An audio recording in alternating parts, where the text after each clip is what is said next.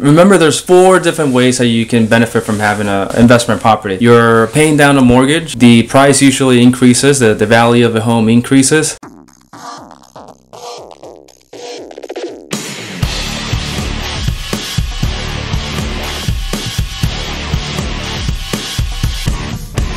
What is going on, guys? This is RJ Bautista, top realtor here in Central Florida with eXp Realty. Today is a good day, and also we're gonna talk about teaming. Alright, this is the part 2 of how to get some Airbnb and get some more revenue, how to team a property, something like this. As again, my co-worker or my team member here in Central Florida, David, investor and also a homeowner who will explain us, give some tips and good nuggets about teaming in short-term rental. Okay, first of all, for those people who hasn't watched the first one, would you like to introduce yourself? Yeah, absolutely. My name is David Zambrano, originally from Venezuela. I've been here in Central Florida for over 18 years.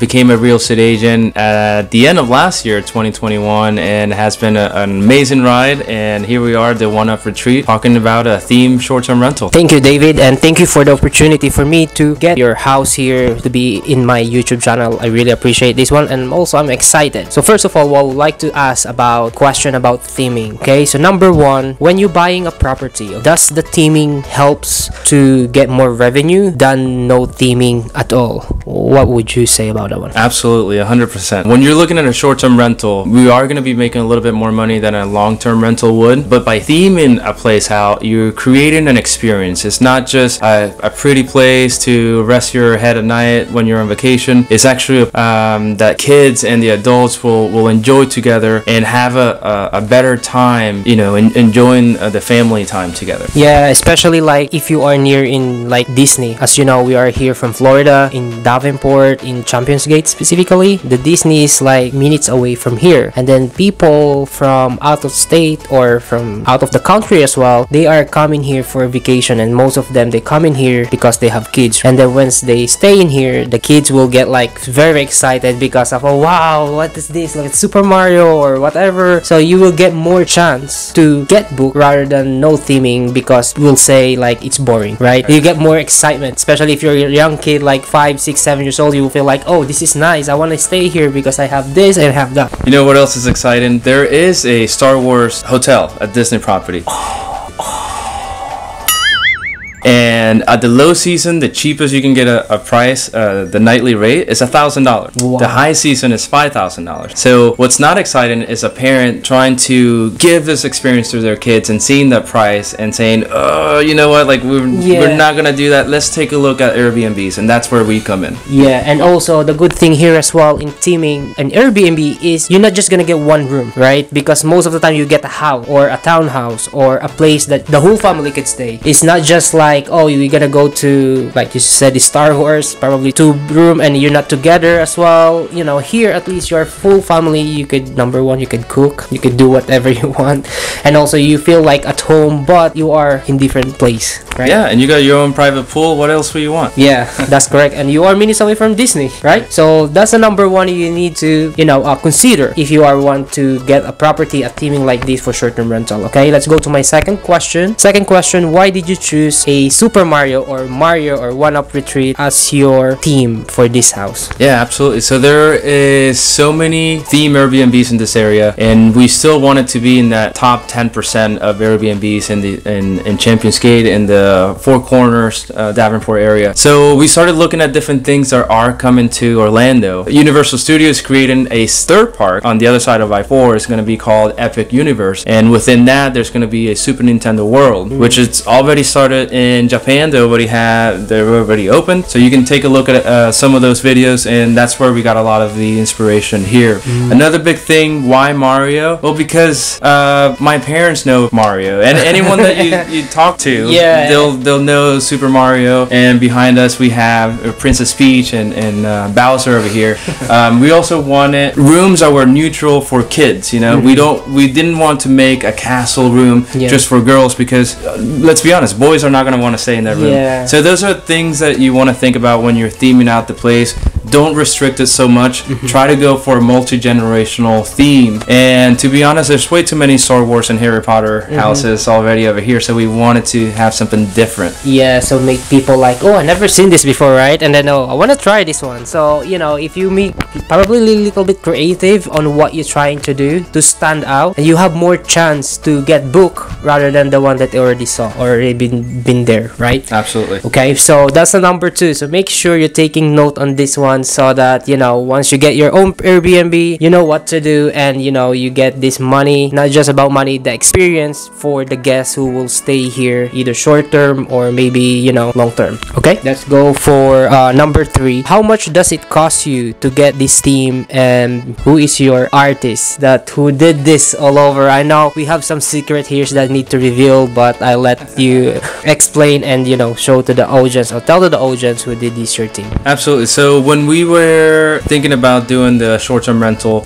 we started talking to different people that are already doing it right here in Champions Gate, and they do an amazing job, but they're a little on the pricey side. They quoted $100,000 for a big house, you know, 8-bedroom house, or $15,000 per room. I did some other research. I talked to a muralist local to Orlando, and he would charge $5,000 for 4 walls and the ceiling. That to us, it's worth it, but we wanted to keep our acquisition costs as low as possible. Yeah, the cost. So we got creative. You mentioned the word creative, and that's key in real estate, not just in the purchasing, but in the things that you do. So my wife is Colombian. We reached out to a few family members, and we got in touch with a graffiti artist out of Bogota, Colombia, who was willing to come out here for under $5,000 and do all the artwork you see around the house. We also did some of the work ourselves. Some of the background colors we did ourselves, and we prepped the whole area for him. That plus all the furnishings, we went used. With used furniture, it's a lot more work, a lot of driving around and renting trucks, but at the end of the day, we kept our costs down, and so everything you see here, furnishing and artwork, is under $20,000.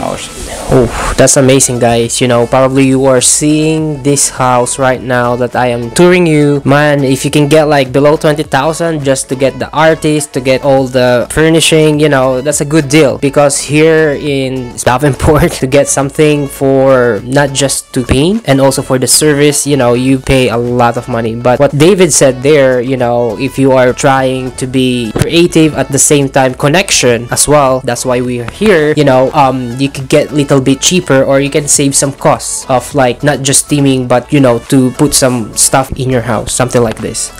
Okay, so let's go to my last one. And also I would like to ask is, what would be your last tip, you know, for people who would like to pick and choose theming for short-term rental? Like, what would you the first thing to tell them or advise them what they need to do or pick a theme for them? Forget about yourself. This is not about you. You have to think of who the target consumer is going to be. What type of consumer is going to book your place? Obviously here in this area, there's a lot of tourists, and that's what we're gearing our short-term rental to. But let's say if you were in Tennessee, you're at a cabin, you're not going to want a Star Wars theme or a Mickey Mouse or Mario. It just doesn't fit. That the type of people going to that location is not looking for that. So that's the biggest tip. Don't think about yourself. Think about what is going to perform best. And if you're not 100% sure of what you can do, talk to experts like us. We know, we live here. We know why people are coming into Orlando. There's besides amusement parks, there's a lot of other things that people enter the Orlando area. So yeah, just don't think about yourself, think about your client. Yeah,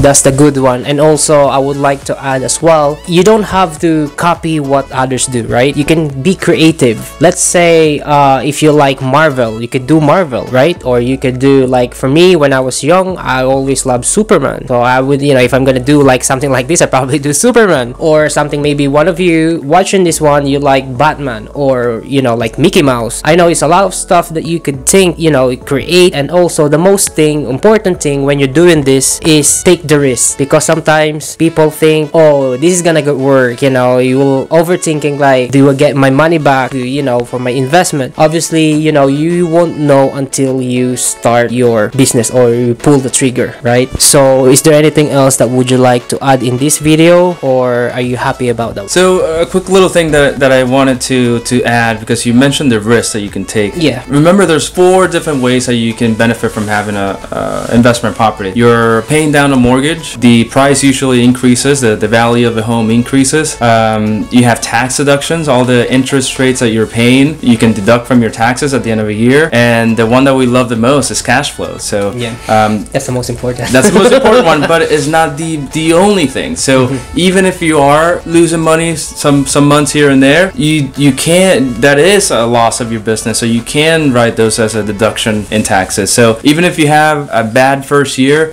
you're not doing anything wrong, it's just you're benefiting in other ways than just the cash flow. Yeah, and also it's good for long term, right? You get always equity when you own a property like this. So that's what we got for today, guys. Thank you so much for watching this video, and we're trying to get this video as short as possible. Once again, if you haven't watched the part 1, what I will do is I will put a link here or up here. There will be like a button there. You just click that one and it will go to my part 1 or to our part 1 video. How did we start, or how did David start this particular Airbnb teaming or for short-term rental? Not the good thing as well that I would like to add is not, you know, if you are miles away, like let's say if you're out of state and you just want to buy here, you could use this as your personal property and then you live here, and then when you go back to your place, and then you could use it for your revenue, for cash flow, as you said. That's right.